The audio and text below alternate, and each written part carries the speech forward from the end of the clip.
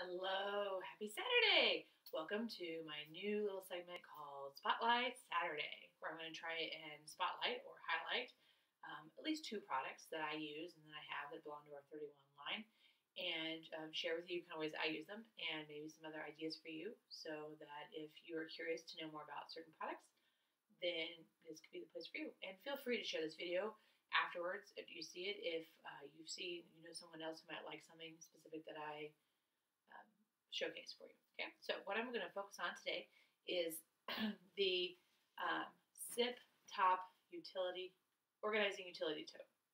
Okay, this is $35. Okay, and this one is the one I use for work all the time. It's embroidered with my name. This pattern is no longer around.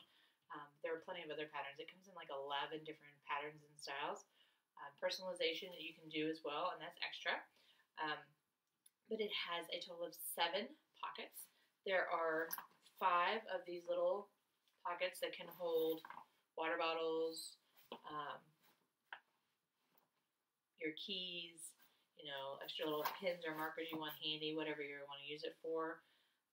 And then it also has 2 mesh pockets, one on this side and one on this side. Okay, so the 7 all together. And as the handles, you can fit on your shoulder, the shoulder bag. And this one I use for my work.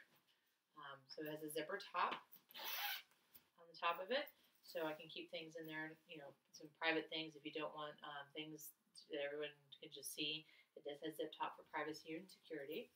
And then inside mine, there's lots of space. Inside mine is my other product that I'm going to show you today, which is our fold and file system. So that out of there. This is not something you have to put in the zip top utility tote. It does make it a little more sturdy and stand upright, but it's totally optional to do that. So you can see inside of it, I've got plenty of room inside there without the fold and file.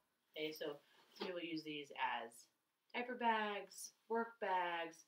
My daughter uses hers to haul around her instrument for band and all her music. She also puts books in it for the library.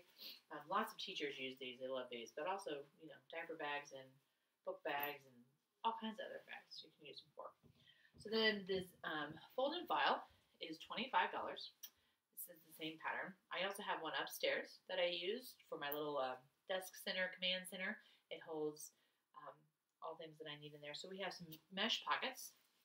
Okay, there are 2 of these. This one, because it's for work, I have glue stick and notepad and stuff in mine. Okay.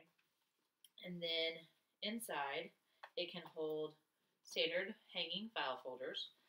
Mine, hold it up here for you to see, inside holds my laptop. I have my MacBook in here. I have my iPad in here. I have papers I need to grade. And I even have some clipboards in here. And I even also have other pouches in here that I hold pencils and grading pens and stuff that I have for like my cords for my charger. I have fit a lot of stuff in just the fold and file. And then when I put that inside my zip top utility tote, then I'm able to carry all of it around nice and organized and easy. So it can be an office on the go. It's just for me an easy way to haul my school stuff back and forth to school. So altogether, if you bought them both as a pair, which you do not have to, but if you do, they work great together. They're $60 for both. This one does collapse easy for storage if you wanted to store it for periodically. It does fold down and can be flat. You can use them separately. You can use them together. Totally your choice. So, thank you so much for watching this inaugural Spotlight Saturday. And feel free to share the video with your friends and anyone else you know who's interested, family members who are interested in 31. And happy Saturday!